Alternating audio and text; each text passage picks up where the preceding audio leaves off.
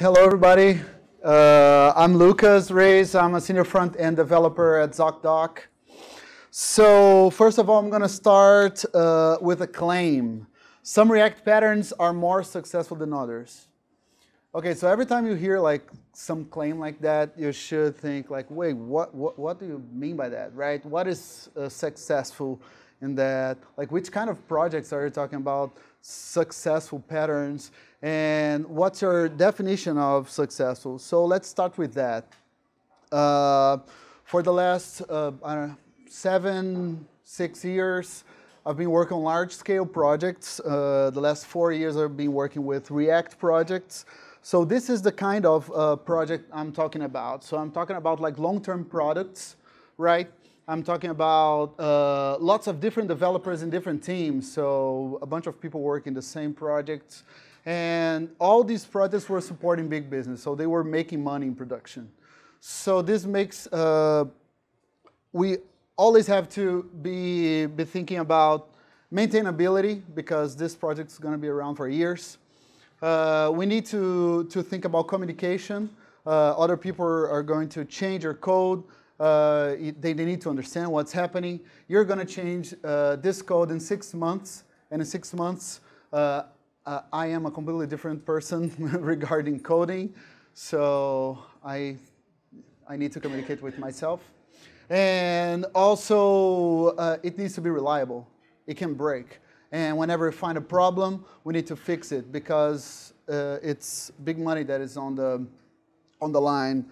So the definition of successful here is whenever a piece of code is successful, that means that it's fast and easy to diagnose and fix bugs that appear.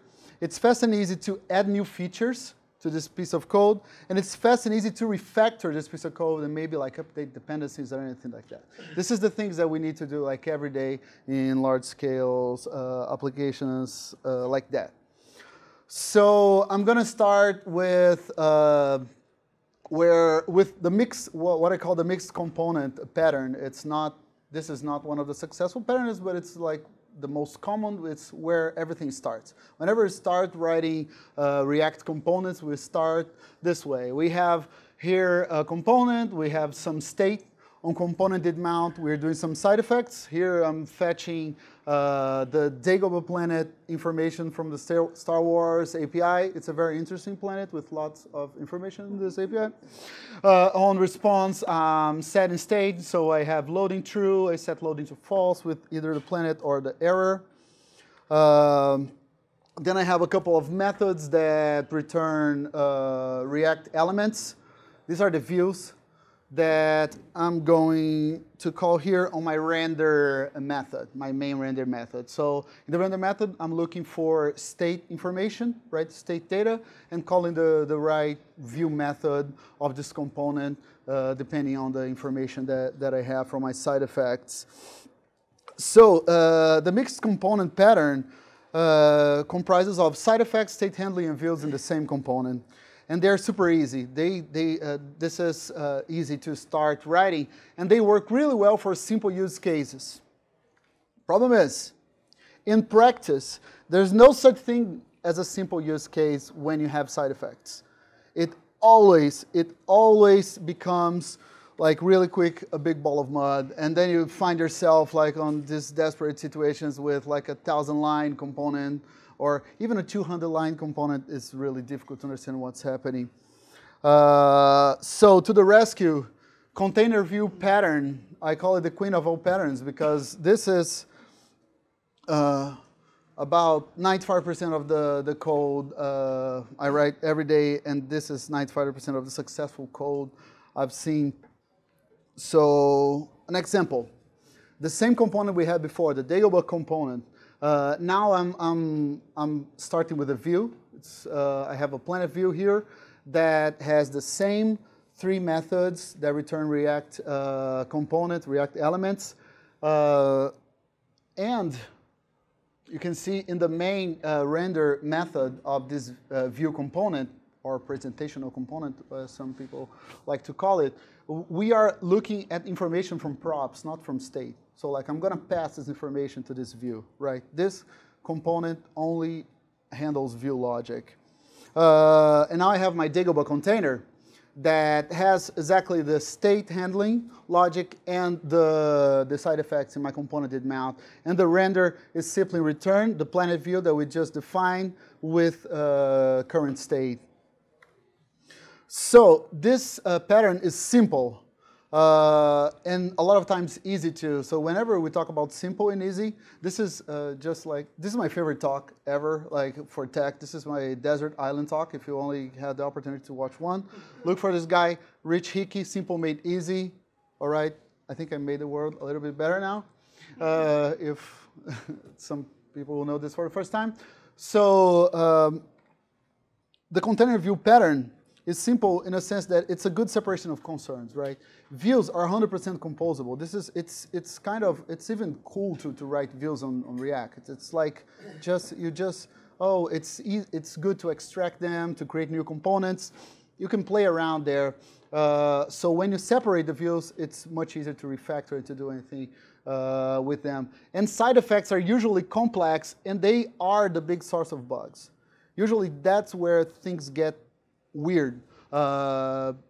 Schema of your APIs, they may change without you knowing, no matter what the process you have on your company and stuff. So they are always where weird things happen, and they should be isolated. So I even would go further. Like if you have 3 side effects, if I have like get information from local storage and fetch some data and fetch some data from a second API, try to write on different containers, because, one more time, we think long term. When you think long term, when your project is going to be around for more than a year, you never write for the present. You always write for the future. You write, it's so easy to get feedback in the present. It's so easy to understand if something is going wrong or right now, but it's really difficult to understand where to fix things in 1-2 years, in 1-2 months. So if you separate things, it may be a bit trivial now, but it will save you in the future when you start looking at this piece of code again. So that's it. 95% of the successful code I've met in these years of building React look like that. And the question is, when should I apply this pattern? I think you should try to apply this pattern 100% of the time. Whenever you need to do anything, you should either build a container to wrap your previous component or change the views. A quick example here. So imagine I have a component that needs, I now need to fetch some, to get some info from local storage and feed to the component. What I've seen is people writing, oh, right, let me do like higher order stuff here, super generic, and then you can plug in whatever storage stuff you want, and then it will be, you can plug whatever component in this, and everything is gonna be magical and happen. That's not what we need. We just need a simple wrapper like this. Like I had the hello, and now I need to grab the name from local storage. Just write a new simple container. You have state, you have component in mount, look at the local storage and passing this information to hello. Now remove hello from your tree, put hello from local storage there, and you're set. This is done. If you have a problem in the future with local storage, oh, people are not seeing their names, you know exactly what where to look, right? And it's gonna be easy. So the main question that arises now is like, what if I need to reuse logic among different views? So setting up listeners there, this is always like really like cumbersome, and we repeat a lot. So we need a way to enrich our current components. First enrichment pattern is higher order component. It's simply a function that takes at least one component as a parameter and return another component. The way you think about higher order components is like it will inject some useful prop to my component. It's super simple to use. Like I have a my component that does whatever, and I want to inject information about the Dagobah planet on it. I just call like with Dagobah in my component. Instead of exporting my component, I export like, I call this function. The way we implement it is also relatively simple. We have the state here, we have the side effects, and you can see it's a function that receives like any component. I mount here and put my props. Of course, this is a simplification, and this is, first of all, like, hire the components compose really well. This is really good. Like I have my component, I need to enrich them with like 3 different hire the components. I just compose them. I use size.me, which is a really nice library to give you information about the current size of your component. My Dagobah and Connect, the most famous of all hire the components that almost everybody who works with React work with it. So all this information will be injected into my component and we'll be happy. The problem is, first of all, your component needs to understand exactly what's the shape of the props you're passing to it. So sometimes hire the component code infects your own like business code. If we use size.me, it injects like a particular prop with the size, and your components need to understand that. That's not good all the time. And the implementation has a lot of detail, like you need to pass the extra props that you receive, you need to set proper name for debugging, this kind of stuff. It can get a little bit hairy to actually implement one. It should be simpler. And then we have render props. Render prop is another pattern that does the same thing as hire the component. It's just another way of doing the same thing. Render props are really simple. I'm going to read the definition here. It's a component that takes as a prop a function that returns a component and calls it with the intended parameters. So, yeah, this is one of those things that it's like you should not try to understand by the definition, but you should like look at an example. It's simpler. It's just like a component, and the render prop can be any prop. You pass a function. It will call the function with the data that you want. So then you can do whatever you want. Like this Dagobah render prop gives me loading, error, and planet, and I do whatever I want with it. And then I call my intended component with the data, and depending on the branching logic I'm doing here. So my planet view here, my error view, my loading view, they don't need to understand which shape of data the render prop gives me. So I like this separation. And it's also the code seems simpler. So this is how you would implement it. This is actually like a valid render prop. This is the good thing. You don't have like those nitty-gritty things of hire the component. And you can see this here. I'm grabbing the render prop and calling it as a function with my state. So it's really simple to do that. So none of the previous hire the components problems. We don't have those with render props. We do not need like any static definitions. We don't need to call it like outside the React lifecycle. The problem of render props is that they do not compose well. Like if we need information from like 3 render props like this example I saw online, it feels like we're on callback hell all over again, right? I think we solved this problem in the rest of JavaScript, but here we are again. So hire the component or render prop, use your best judgment depending on the situation. The last big question is, what happens when the shared logic involves expensive side effects? Sharing expensive side effects is not very effective. So like if I need to fetch information about this Dago planet, if I use 5 render props, I don't want to fetch 5 different planets. So I use the provider pattern. I need to perform side effects in one component. I need to get the result put on a context. React has its own context, and then makes the results available wherever I want in the application with hire the component or a render props.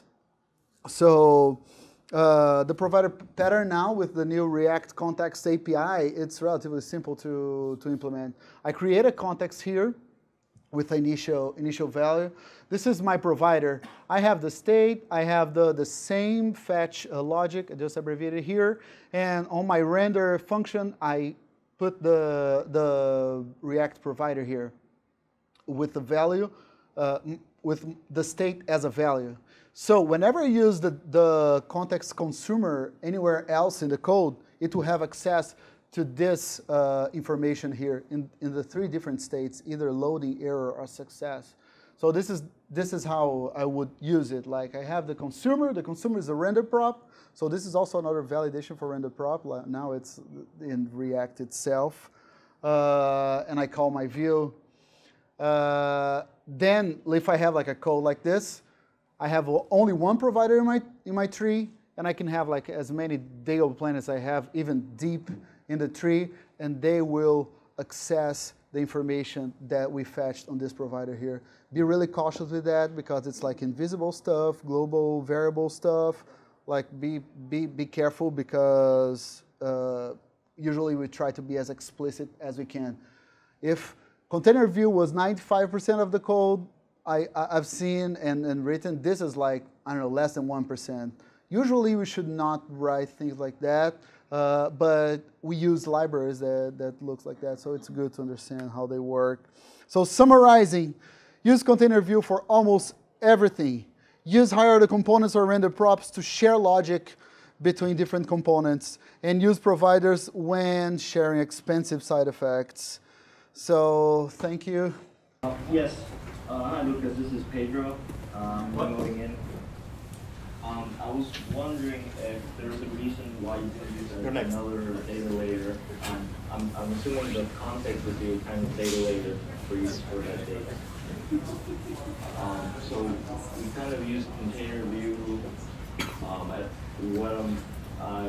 some components we develop. We kind of use a combination of a provider component and a container view. So what we do is we actually match the via selectors. Then we match like the expensive side effect via the selector. Then we fetch it from our context. Is this something you recommend? Yeah. Hi, Pedro. So let me see if I understood the question. So you're saying that in your projects you do the expensive side effects in providers, and then you select. What do you mean by selectors? You mean like functions that? So to not give too much away, we basically cache all the provided data into Redux, so that even if you pass it down as a render prop, your other components can still retrieve it from the global cache. Okay, so do you think global caches are essentially an anti-pattern? No. They're not an anti-pattern. Sometimes you need global caching. So Redux is a higher abstraction layer than context itself. So Redux is a really good library that uses the provider pattern that has it's easy for a child component that is using the global information to also change the global information itself. So I don't think they're conflicting. Like the provider pattern is like more general than Redux, and Redux is like one implementation of the provider pattern using the context with like some nice stuff. And the container view, one of the things is that it couples your container to your view, as you mentioned. So I was thinking maybe there was some way around that. Yeah, container view things are coupled, but a lot of the times I believe that if we try to put everything too much like hierarchy component and render props, we end up with a bunch of really complex generic code that are not being reused. So that's why it's like 90% of the code. Could you precise exactly what kind of library you use for your presentation, and actually what kind of library for React should be like a must use? Okay, so for this presentation I used Reveal.js, but it's a library that's called Reveal MD. So you only write one markdown file. This is all like on one markdown file. So it's really simple. Reveal MD, please look at it. It's really cool. And for React, one library that I can't live without, I think go deep on React. Like learn, the docs are amazing. Like try to stay inside React as much as you can. Don't jump to Redux early. Like make sure your use cases are asking for anything that you need. So it's always a good exercise. As a learning tool, one thing that I really like is look at ReasonML and look what they're doing over there, that seems like looking at the future. So a lot of times you look at those different languages that compile to JavaScript, a lot of the really cool things that happen in JavaScript, they were like happening on those places like ClojureScript, Elm, like Fable, and ReisML. These things were happening like 1-2 years before. So if you want to be inspired and write like good JavaScript React code, have a look on this place, especially ReisML for React. That's what I would recommend. All right, thank you so much. All right, thank you.